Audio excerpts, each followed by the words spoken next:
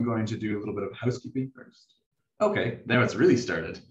So my name is Jack Hickmott, and I'll start with a little bit of housekeeping, and then I'll introduce our speaker for the day.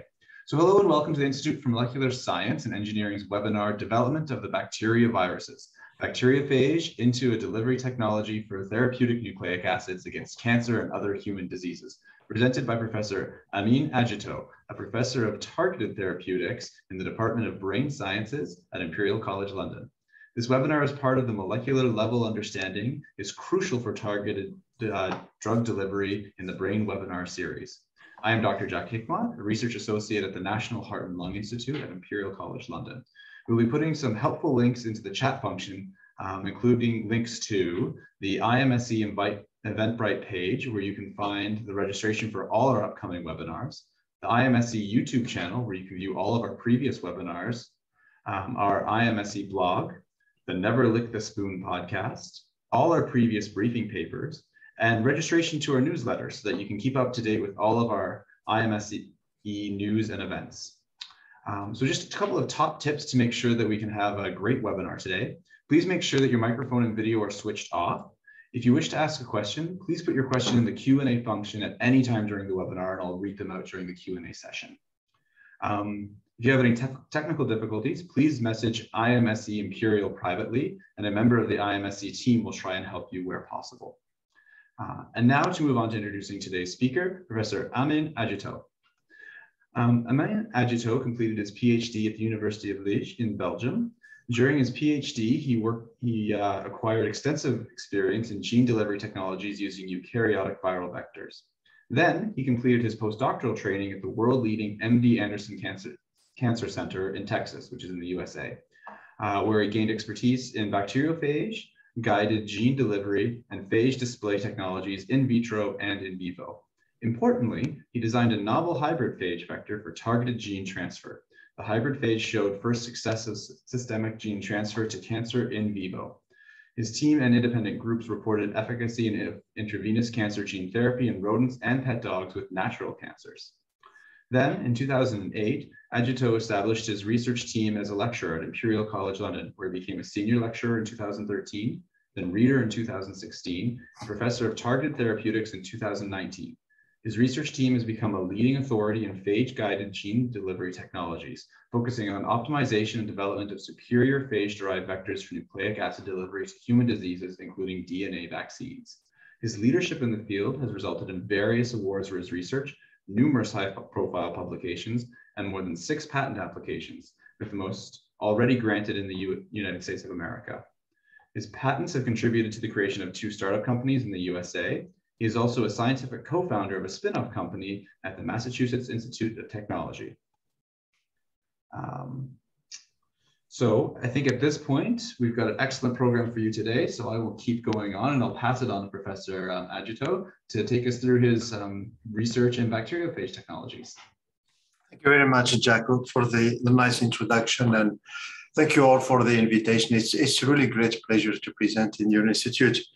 I used to have a joint event for the early career researcher with your institute here, but it's nice really to present an overview of our work. So today, as I said, just an overview of what we have done to develop these bacterioviruses, phage or bacteriophages that have been used actually to treat bacterial infections, what we did to turn them into vectors to target systemic delivery of nucleic acids.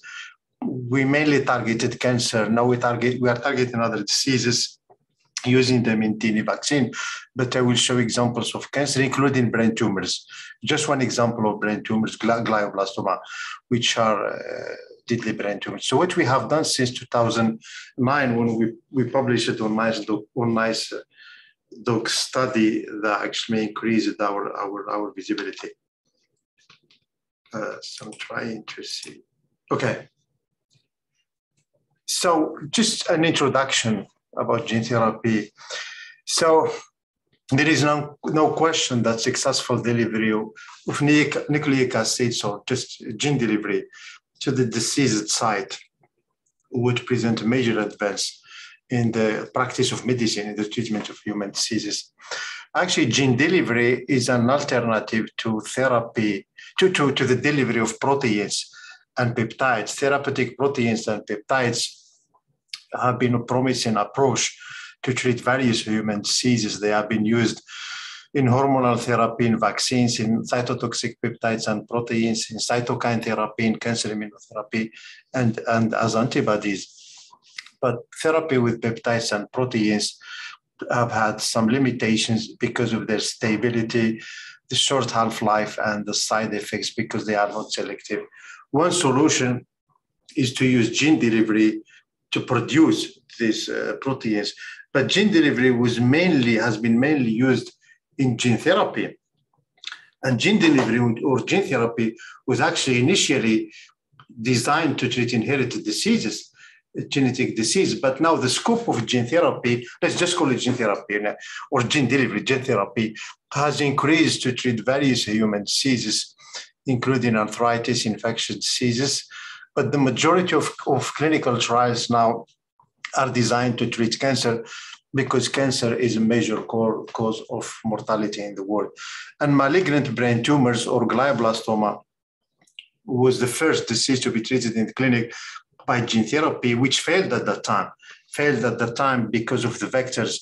To deliver nucleic acid, you need a vector, because initially we tried, clinicians and scientists try to deliver genes directly in the human body, but they get taken up by positively charged proteins, because DNA, nucleic acids, are negatively charged. They also get degraded by nuclease. So you need a vector to protect your DNA or RNA to deliver. That's why we use vectors. So the problem at that time was the vectors. In this slide, I'm just trying to show the standard, the existing vectors that have been mainly used in the clinic. Cationic polymers, because they are positively charged.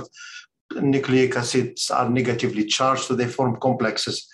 And the membrane cells, the membrane of our cells are negatively charged, so these complexes, they can get attracted to the cells and deliver the nucleic acids. Liposomes have also been used because they have a lipidic sphere, so membrane, that mimics the membrane of our cells, so they can fuse with our cells and deliver the DNA.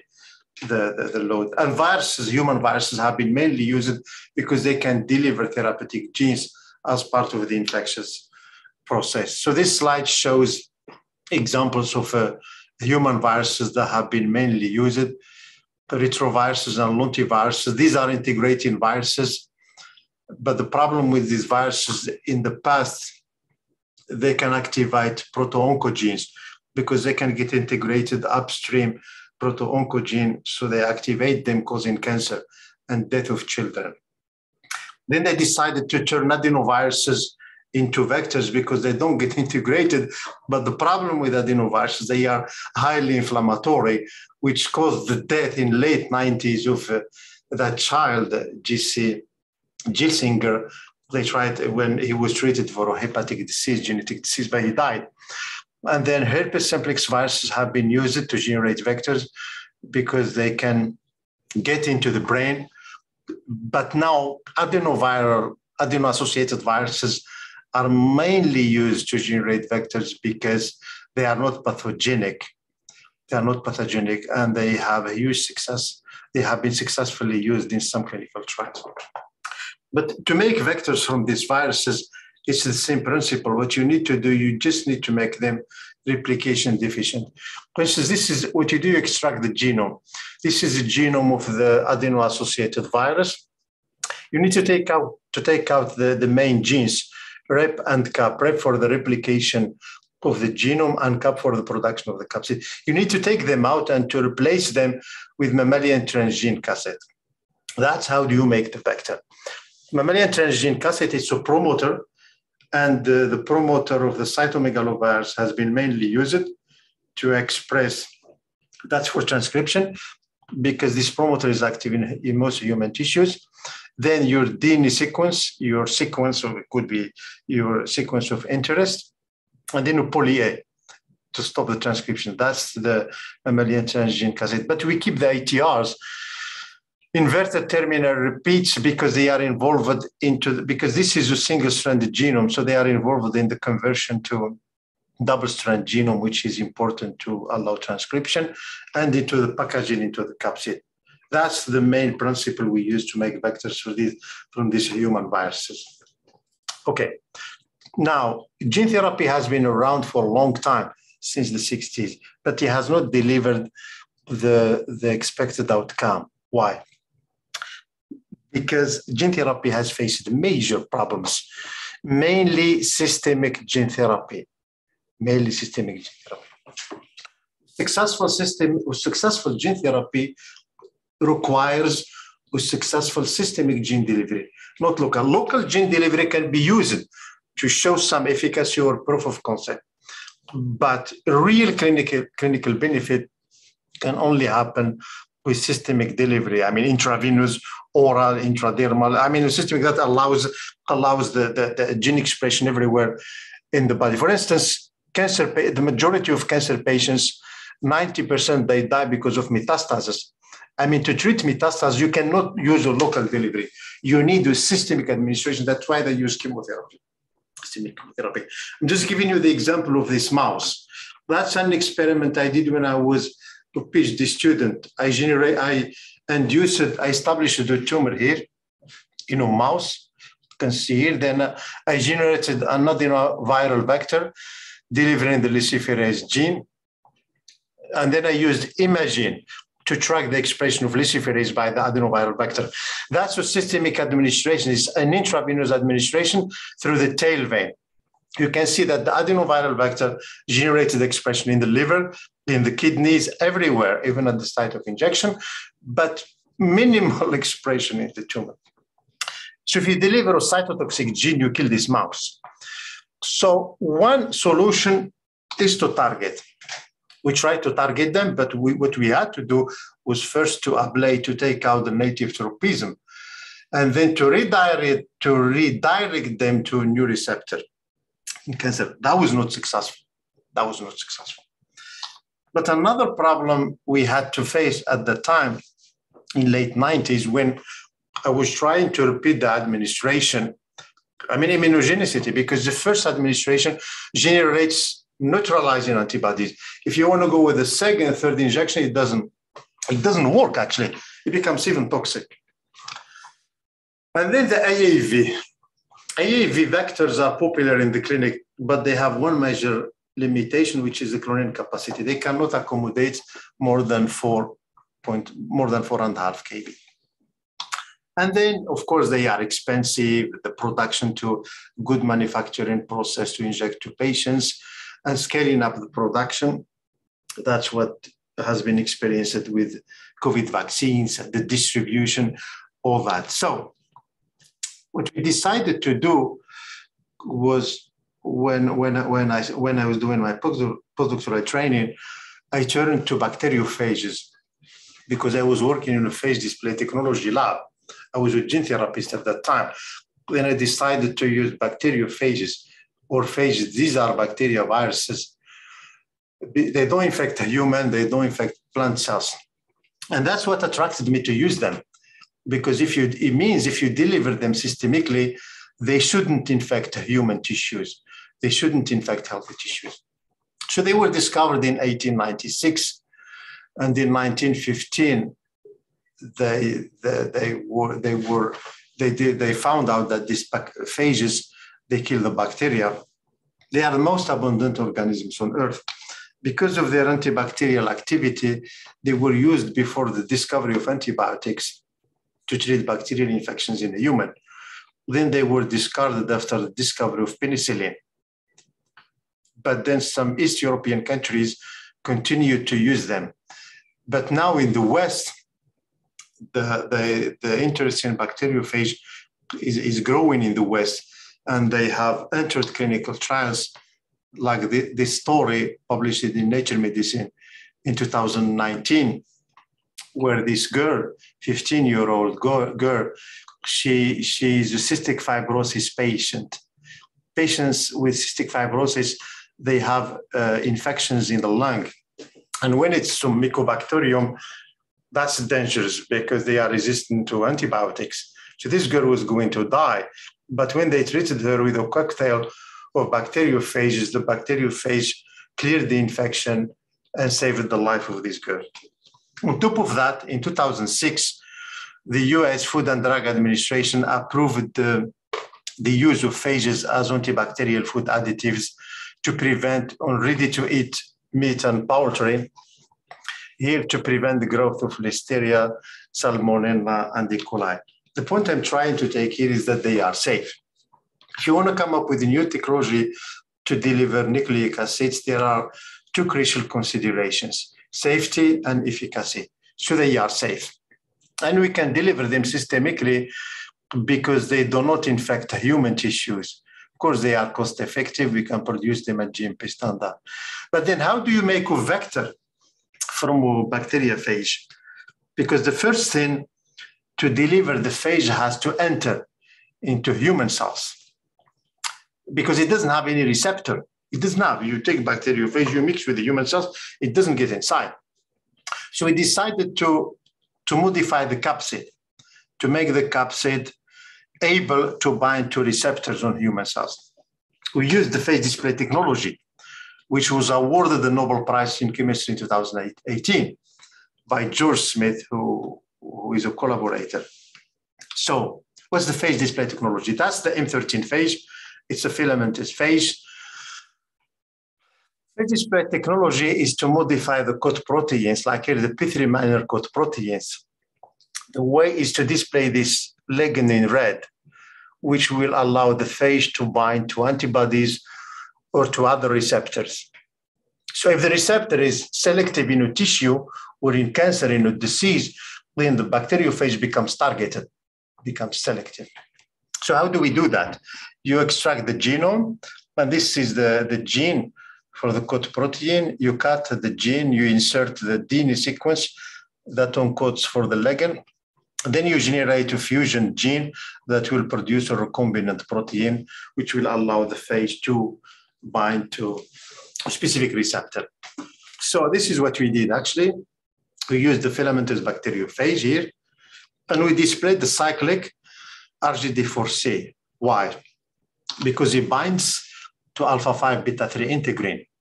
This integrin is selectively expressed in cancer, on cancer cells and blood vessels in cancer. But it's minimally expressed on the healthy tissues because we want to target cancer. So then the bacteriophage can enter into cancer cells, deliver the genome here. So when we inserted the mammalian transgene cassette, it was not that effective. It was not that effective.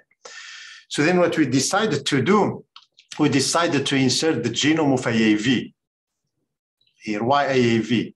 Because both AAV and the genome of this phage M13 are single-stranded DNA. They are compatible to insert into each other. So we generated a hybrid genome of phage and AAV that gets packaged by the capsid of phage. So this cancer-targeted capsid of phage packages this hybrid genome in which there is AAV. There is no AAV capsid. So we named it AAV phage or AAVP.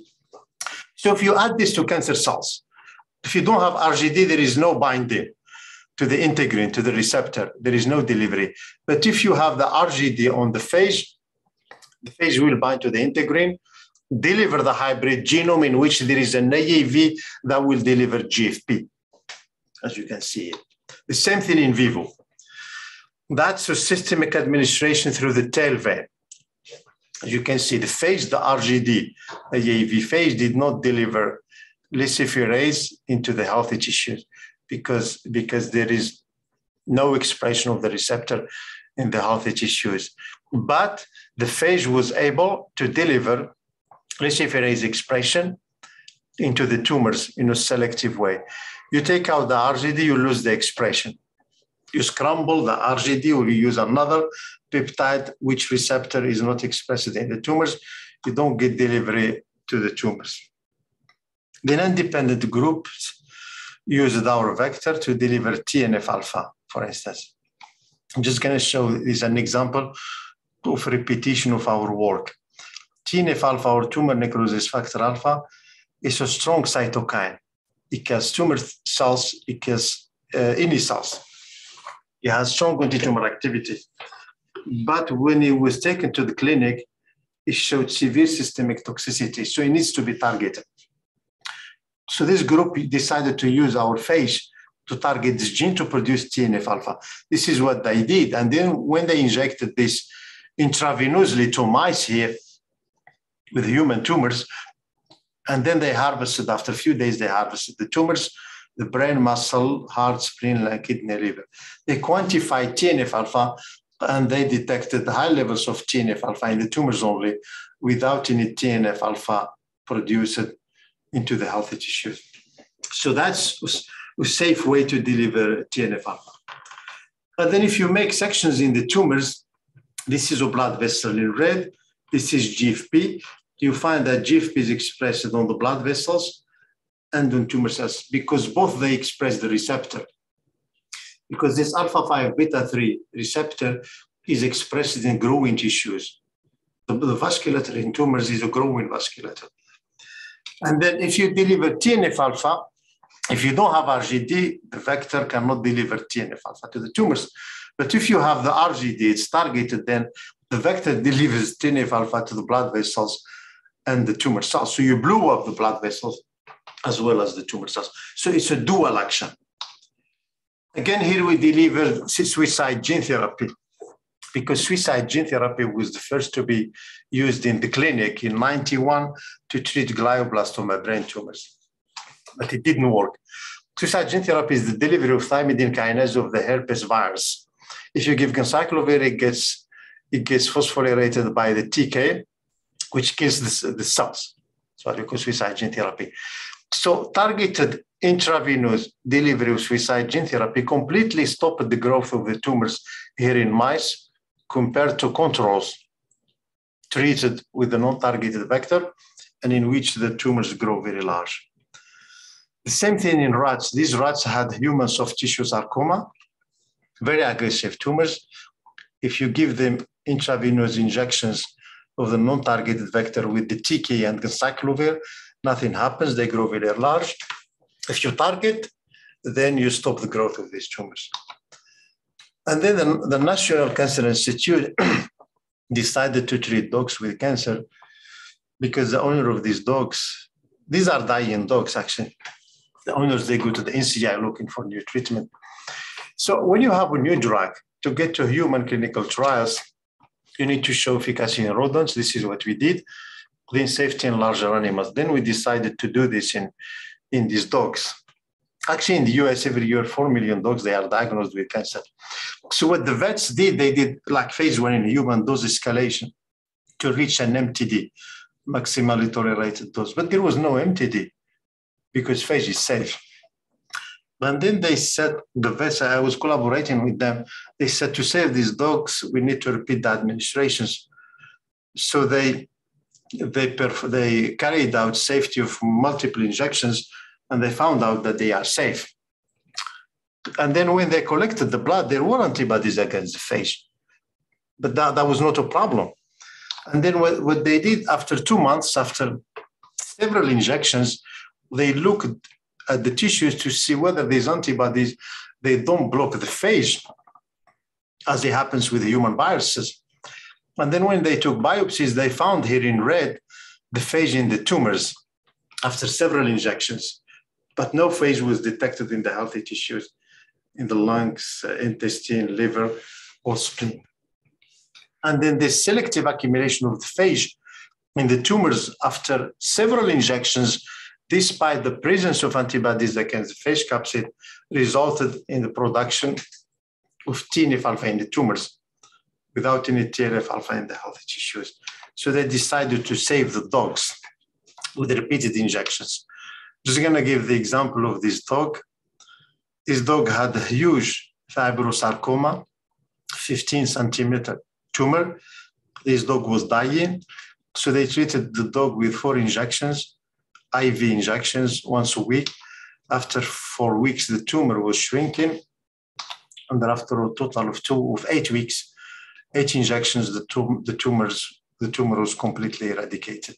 Even histopathological analysis of the remaining lesion did not show any viable tumor. So we saved a few dogs. and they lived for a few years. Then what happened at the time in 2013, a company was launched. They took the vector TNF-alpha, RGD, AAVP TNF-alpha. I think they started the clinical trials. I'm inventor in that company, but we don't use this vector anymore, actually. So I will tell you why now. Because we generated new strategies based on that technology. So I will tell you what we have done since 2009. But I would like to start with this slide. This slide shows different steps of delivery of nucleic acids. Your vector to deliver nucleic acids to the cells first has to fuse through the extracellular matrix to find its receptor on the cell surface. Then when the vector binds to the receptor, it gets internalized into, for the viruses, the endosomes, into these vesicles. It depends on the size. Bacteria is in the phagosomes. So then the vector has to escape from the endosome. If it doesn't escape, these endosomes become lysosomes, and they will be degraded. But they escape. So when they are in the cytoplasm, then they get transported to the nucleus where gene expression occurs. So human viruses have developed strategies to get through all these steps. What about bacteriophage? Because it has evolved to infect bacteria only. So when we used fluorescently labeled bacteriophage, then when we mix it with the extracellular matrix of tumors, that's the diffusion. When we use collagenase hyaluronidase to reduce the extracellular matrix concentration, we had better diffusion because the extracellular, the outside of tumor cells is rich in extracellular matrix. So it's a problem. The diffusion is a problem for our phage. When we look at the binding to the cell surface, the phage is negatively charged. The cell membrane, the membrane of our cells are negatively charged. There is a repulsion. So what we did, we mixed it with cationic polymers to generate positively charged phage, which had better attachment and better gene delivery. And then we looked inside the cells. So we looked at the diffusion, the binding to the cells, and inside the cells. This is electronic microscopic imaging showing the phage 10 minutes on the cell surface, then in the early endosomes, multivesicular bodies, and the lysosomes. The phage doesn't escape from the endosomes. The majority of phage ends up in the lysosomes, gets degraded. We have lost the phage in the lysosomes. You give them chloroquine, which blows up the endosomes, then you get a better gene delivery because then the phage can escape. But chloroquine can be given to patients, but we don't want to use chloroquine. So what we did, we have generated the bacteriophage here. If you look at our bacteriophage, that's the RGD on the P3 minor code proteins. So what we decided to do, to use strategies used by human viruses to escape from the endosomes by displaying these peptides, endosomal escape peptides on the major code protein, which was a problem because it affected the production, because some of them are large peptides. So then we generated a phage that has an additional major code protein on which we could display endosomal escape peptides from human viruses. And when we screened them, and then this H5 histidine-rich peptide from the human influenza virus used by the human flu virus to escape from the endosomes, allowed the phage to escape from the endosomes and increase gene delivery in vitro as well as in vivo here in tumors, compared to the phage that has low ability to escape from the endosomes. Then we try to increase transport to the nucleus of the phage. We displayed NLS, nuclear localization signal. It didn't work. But then what we did, we combined the phage with low dose of doxorubicin, which is a therapeutic drug, because doxorubicin induces cell cycle arrest in G2M phase, during which the nuclear membranes are opened. So then we had better accumulation of the phage in the nucleus. What we also did, we used transcriptional targeting. Instead of using the CMV promoter, we replaced that promoter with tumor-specific promoters, like this one of the glucose-regulated protein. Why? Because this promoter is highly active in brain tumors, including glioblastoma. And because the gene, GRP78, is associated with glioblastoma resistant to temozolomide, which is the chemotherapeutic drug used in the clinic. And if you take glioblastoma from patients that were treated with temozolomide, they have high expression of this gene. So when we generated this phage with GRP78 promoter, if you add this to human glioblastoma cells, you give them low dose of temozolomide, you increase gene delivery. Why is that? Because when you give them temozolomide, human glioma cells, they try to resist by activating the gene. But what they don't know is that at the same time, they activate the promoter from our phage. That's what they do. So then we decided to treat human glioblastoma. These are deadly brain tumors, as you can see here by the MRI. This is a primary tumor. They diffused. We decided to treat them because the majority of patients, they die within 6 months, actually. More than 50%, they die within 6 months, 70% within 1 year, 90% they die within 3 years, and 99% they die within 5 years. Everybody dies. That's why I decided to treat them. And because they express the receptor of our phage, alpha beta-3 integrins, because our phage can be delivered systemically, which is non-invasive. Because initially, when they treated this in the clinic with gene therapy, they had to repeat the local injections, which are invasive. And these tumors are diffusing, they diffuse. So you cannot treat locally, you need a systemic administration. And a major limitation, major challenge in treating these tumors or delivering to the brain is the blood-brain barrier. And our phage can cross the blood-brain barrier, actually. We were lucky. And this was actually described, the ability of phage to cross the blood-brain barrier was described as early as 1943. No one was born at that time, 1943, because Dobos, what he tried to do, he treated meningitis. He used the phage to treat meningitis, bacterial infections in the brain. Like this is a paper he published at the time. When he injected the phage intraperitoneal to mice, he found high level of the phage in the brain. And then he treated meningitis in the mice. As soon as the bacteria was destroyed by the phage, then you see a sharp drop. Then later, other groups showed that the M13 phage we use to make our vectors, if you inject this phage IP or intravenous, you find the phage in the brain. And this is the brain-blood ratio of the phage. There was more phage in the brain than actually in the blood. So it means the phage crossed the blood-brain barrier.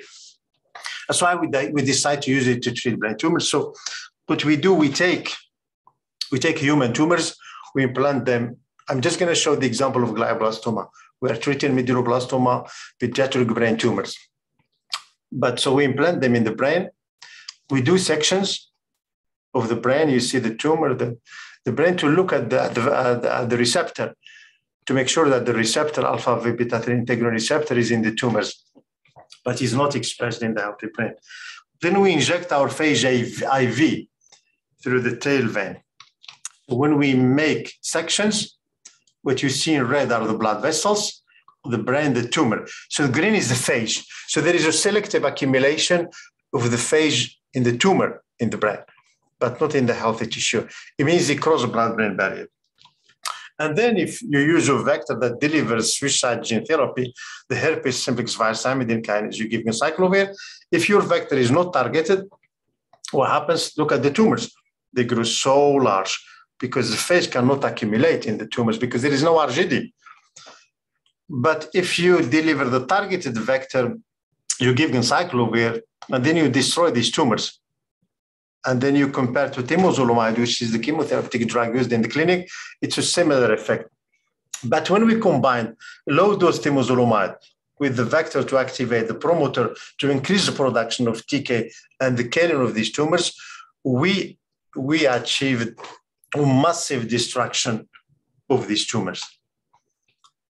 And even some of the tumors, I'm not showing these data, were actually from children. 10-year-old child who died actually because of a glioblastoma. It was a horrible tumor. We could save, actually, when we implanted them in mice, we could cure 25% of mice, actually, which is impressive. They were talking about glioblastoma. Now, in the remaining slides, I'm going to show you the second generation, the breakthrough that we have achieved. What's this breakthrough? If you look at the first generation of vector, the capsid of our bacteriophage packages a hybrid genome of phage in green and AAV in yellow. In the therapeutic particles, we don't need the genome of bacteriophage, so we decided to get rid of it. But how do you do that? Because you need to replicate your AAV in bacteria, because there is no AAV genome to do that. So we just inserted an origin of replication of phage in AAV genome to allow the AAV, the human genome virus, to replicate in bacteria and to get packaged. Then we start to replicate AAV in bacteria. But there is no AAV, there is no phage genome. It means there is no capsid. So then we infect with the helper phage to provide the capsid, and we managed to produce these small particles. But the advantage was that these small particles show dramatic increase in gene delivery. And that we didn't know about that until lately. That's why we rushed to publish this. It was accepted last week in IMSE Molecular Medicine, when we were trying to publish in big journals, and we didn't want to spend another year fighting with Nature and all these journals, because some groups at MIT, they found that this phage, when they decrease the size of M13, it gets better in distribution, even it gets better into the brain. It gets better in crossing the blood-brain barrier. So we rushed actually in publishing, and now it's accepted in molecular medicine. If you look at the size, that's the large phage we used in the past, which doesn't belong to us anymore. But then we have these small particles which are half size. Then we decided to treat some difficult brain tumors. These are brain tumors from patients. They are rich in stem cells, because stem cells from glioma, they are resistant to treatment. That's what causes recurrence and death. That's why they come back, the tumors. They come back and they cause death of patients. And the large particles were ineffective in delivering nucleic acid expression, while the small particles here in green were quite effective at delivering genes into all these tumors, brain tumors from patients. These are stem cells from glioma, and these are spheres of tumor stem cells, tumor cells in vitro. You see the large particle induced minimal delivery of nucleic acid compared to the small particles. And then why is that? Actually, because we looked at the diffusion. The large particle have difficult to diffuse to reach the cells. You see the diffusion, 5 minutes, 30 minutes, no changes. But the small particles at 5 minutes, they had better diffusion, and at 30 minutes, they completely diffused out. They can diffuse rapidly to find the cells. Even if you put them on a matrigel, they cross the matrigel and you can recover them from the other. You put them on the upper compartment, then they can cross the matrigel. You recover them from the lower compartment. If you look at the entry, the large particles in red, that's the entry at 2 hours, 4 hours. There is no improvement, while the small particles have better entry over time. And then when we looked inside the cells, if you look at the large particles in red, they were split. They had equal distribution between the cytoplasm and the nucleus, while the small particles, the majority of the small particles were localized in the nucleus, so there is better transport to the nucleus. So now we'll show some application. The time they have the application of these small particles, because they are small, so they have increased cloning capacity. So we could fit in CRISPR-Cas9, because CRISPR-Cas9 is a 10 kb, it's a large construct. So we could clone this and deliver Cas9 expression to human lung carcinoma resulting in deletion of the P53. The mutant P53, mutation of P53 is actually associated with many types of cancer. Now we are performing in vivo studies. So then we also applied immunotherapy in cancer immunotherapy. These are the 5 classes of cancer immunotherapy. Immunotherapy uses monoclonal antibodies, CAR T-cell therapy, immune checkpoint inhibitors, cancer vaccine, and cytokines. I will just show you examples of cytokines and cancer vaccines. We deliver the TNF-alpha using these small particles. So TNF-alpha has a problem of secretion because it's a transmembrane protein and it depends on the expression of an enzyme by tumor cells to cut the extracellular domain to release it into the extracellular matrix to cause cell death. So what we did, we redesigned the TNF-alpha. We just fused TNF-alpha to the signal peptide of interleukin-2 to generate a secreted TNF-alpha, as you can see here. If you add the small particles, you generate high secretion of TNF-alpha here compared to the native transmembrane TNF-alpha. So when we inject this into mice with tumors, here, this is an intravenous administration of the small particles. Then we screened the tumors and the tissues for the expression of TNF-alpha into these mice, and we detected high levels of TNF-alpha expression in the tumors, but not in the healthy tissues. And then after 18 days, you see that the targeted treatment caused suppression of these tumors compared to the controls, non-targeted group, in which the tumors grow very large. And this is the tumor viability. The tumor viability was completely suppressed by the targeted intravenous administration of the vector compared to controls. This is just, again, TNF-alpha in human chondrosarcoma. You see the tumors, we had regression of the tumors, completely destroyed. We completely lost the viability because the vector delivered TNF-alpha to these tumors while they grow very large in controls. Now I will finish with interleukin-15 and vaccine. Why interleukin-15? It's a cytokine. It's in clinical trials. It is showing some positive results against metastatic cancer.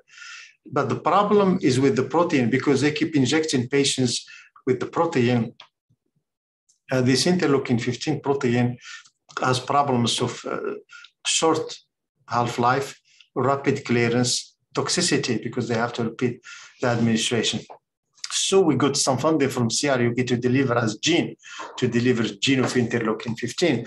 And then we injected mice with tumors with increasing doses. Here you can see high doses here of the small particles delivering TNF-alpha. And all these doses generated selective expression of interleukin-15, sorry, not TNF-alpha, interleukin-15 in the tumors, but not in the healthy tissues. And the non-targeted vector without RGD did not generate any interleukin-15 expression in the tumors. And there was no toxicity because the levels of LDH, lactate dehydrogenase, were normal. And the cancer immunotherapy with interleukin-15 was quite impressive.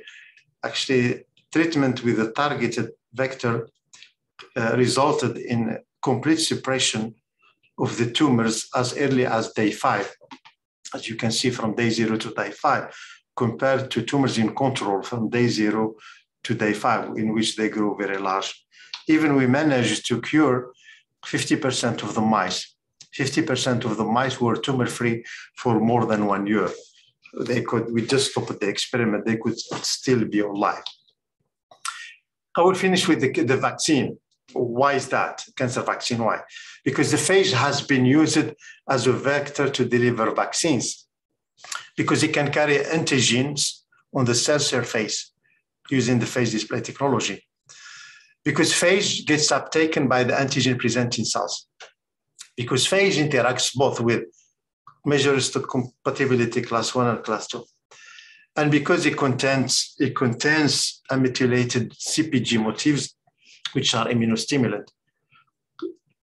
And in 2018, we published this with the first generation of our vector, that the ability of the vector to cross the intestinal barrier, it can be given as oral vaccine. The phage, our vectors can be given as oral vaccine because they can resist to the harsh environment of the gastrointestinal tract, and they can cross the intestinal barrier. So just with cancer vaccines, we have data now with the COVID vaccine, but I will just show you this story. We completed cancer vaccines. Cancer vaccines is actually the injections of vaccines to patients that will induce an immune response against the tumor antigens, tumor-associated antigens or tumor-specific antigens. But the problem is that tumor-associated antigens, you find them in other tissues. Tumor-specific antigens, they get down-regulated over time by the tumors. So what we decided to do is to deliver a foreign antigen, for example, a viral antigen, as long as the vaccine against the antigen induces an immune response against the tumor. That's what we do. For example, we use a malaria vaccine. We vaccinate the mice. When the malaria vaccine induces an immune response, what we do, we establish tumors in mice. So these mice have a tumor and they have a vaccine against malaria. So we take the phage, we inject IV with the aim that the phage delivers the antigen in the tumors. So then the vaccine will see the tumors as a malaria, so it attacks it. It attacks it.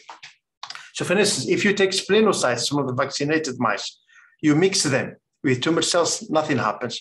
But if you take the tumor cells, you treat them with the phage to deliver the antigen, and you mix them with splenocytes, these splenocytes, they destroy tumor cells because of the antigen. The same thing in mice. The tumors in vaccinated mice, they grow very large. But if you inject the phage IV, the phage will deliver the antigen into the tumors. Then the vaccine, the immune response induced by the vaccine will attack the tumors. The idea in the future, when patients develop cancer, we will look what they are vaccinated against. If they are vaccinated against COVID, we deliver the spike protein into the tumors to induce an attack against cancer. So to conclude, that's what we have done since 2009. So that's the phage we used in 2009 to treat the dogs. That's the efficacy of delivery. And then over the years, what we did, we uncovered the limitations and we improved these particles. Now we have particles that can, with thousands-fold better efficacy than the original particles. This table shows the challenges of gene delivery, and you can see our bacteriophage viruses, they have some potential advantages over mammalian viruses. They are cheaper, they are targetable, they have larger cloning capacity, we can repeat the administrations they don't need cold chain transport. You can just transport them at room temperature and you can scale up the production. The second generation that we have now, is already taken, licensed by a company, a startup company with an MIT team in which I am scientific co-founder. And the first generation is starting clinical trials already, but we are pushing for the small particles. We're working now on clinical trials, especially in pediatric brain tumors. Hopefully to start as soon as possible in 2023. And I would like to thank the team, the PhD students, the postdoc, and the funders. And thank you very much. Yeah. All right, thank you so much. I mean, that was a fascinating talk. I learned so much from it. Really, really exciting technology. Thank you. So I think the first question that I had this on my mind, but it's also coming up from the audience box, is digging in a little bit into that kind of ability to cross barriers, because I was really surprised to hear how well it crosses the blood-brain barrier, and then you're saying like the intestinal barriers as well. So is there any mechanistic understanding of how it's able to get across this thing that has been the bane of so many gene therapists' life for so long? We still don't know. The paper published in PNAS 2002, that group from Tel Aviv University in Israel, we showed that the M13 phage, the one we use to make our vector, they in the discussion, they believe it's because of the filamentous morphology of the phage, because when they tried to change the morphology of the M13 phage, and then the ability of crossing blood-brain barrier was reduced. But my question is that why other groups of phage, which are not filamentous, can also cross the blood-brain barrier? I think, and that group, there's a group at the MIT, that's why we were competing with them. That's why we rushed to publish the paper. What they show, I hear when they reduced the size of M13 phage, they found a better crossing of the BBB, of the BBB. That's, yeah. So it could be the size, it could be, it was a combination. So the filamentous and because I didn't show data with the small particles when we treat pediatric medulloblastoma, the data are quite impressive, actually. The accumulation in the tumors. Oh, that's so cool. And it's kind of an interesting thing. I'm wondering if you could comment on the size comparison to something like AAV, which is known as being a very small vector, but does not really efficiently cross the blood-brain barrier. So is it like that it's just even that much smaller than AAV itself? Or as you say, is it something to do with kind of this, multimodal way of getting across the blood-brain barrier? When AAV visits serotype, I think AAV, because AAV has various serotypes, serotype 9 can cross the blood-brain barrier. Yeah, but poorly, right? And then they develop because the thing is that they cannot give it systemically. That's why that's a very good point when you say poorly, because if they give it through in the arm intravenous infusion, they lose a lot in the liver. Yes, and other tissues, very little gets into the brain. That's it. That's why what they do, they inject into the neck.